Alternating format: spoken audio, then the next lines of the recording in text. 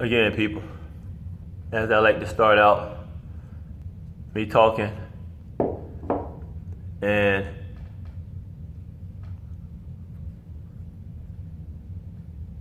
maybe some would say running my mouth, but I do have a lot to talk about. I have to defend my existence.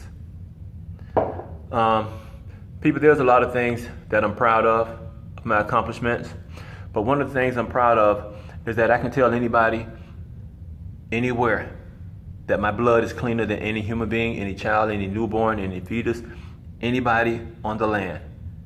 That's one of the things I'm very proud of at 51 years old, that my body, my blood is cleaner than any human being on the land today. Don't drink, no smoke, don't do no weed, don't do no heroin, none of that. And that's one of the reasons why the creator of existence chose this guy, this dude.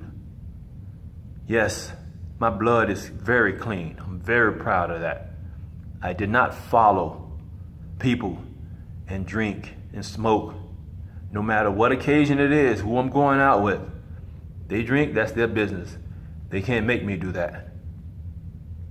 So I'm very proud to have the cleanest blood on this land that is not tainted with cigarettes, that is not tainted with weed, that is not tainted with marijuana, heroin, pills, poppers. Mr. Givins don't do any of that. I deal with it because my forefathers and foremothers were forced to deal with it.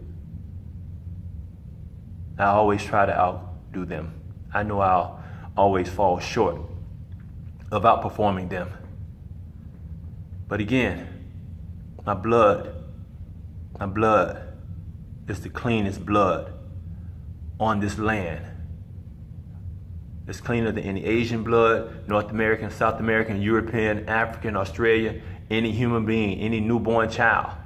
Mr. Givins' blood is the cleanest blood on the land. Much love to my beautiful girls, always and forever, and my blood is cleaner than my girls. And I'm not saying nothing about the super girl. Our blood is a tie.